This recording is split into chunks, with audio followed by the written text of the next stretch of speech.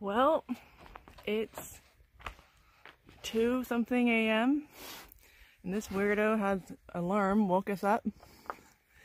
It was part of the plan. And he has requested additional pillows.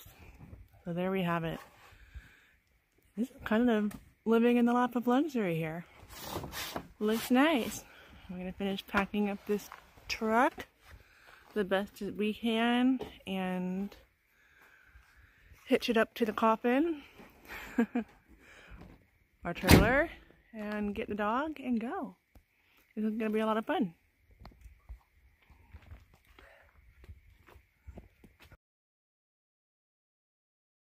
And we are going to lock and load.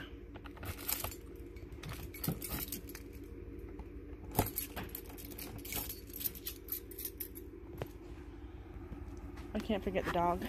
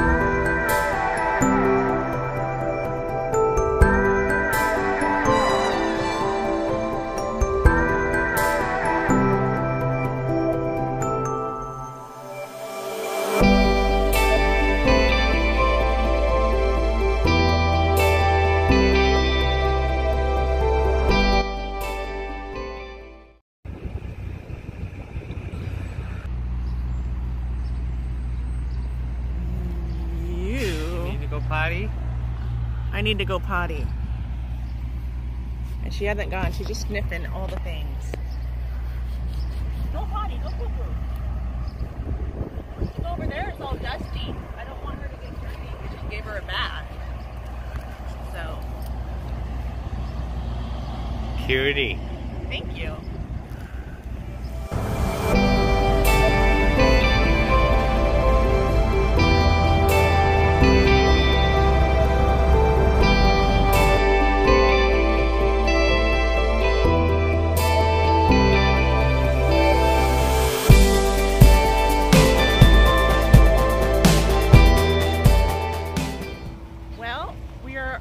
I don't know how many miles we've done, but I know that we've done several hours already.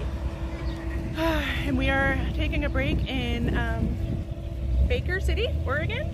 So we're past the halfway point. We're trying to make it down to Caldwell or Boise, somewhere in there, maybe even Mountain Home, depending on where we end up figuring a place to stay. We haven't really booked any place yet because we wanted to be flexible and keep that option open.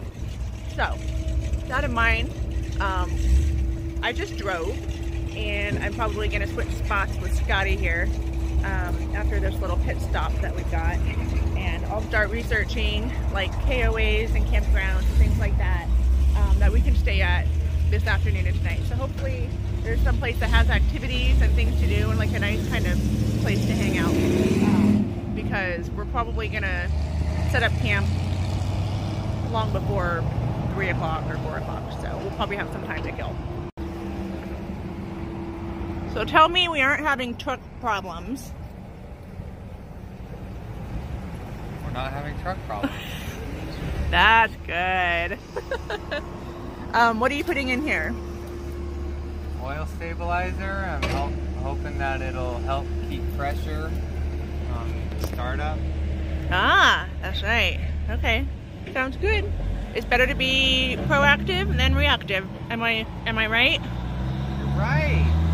I love hearing you say that.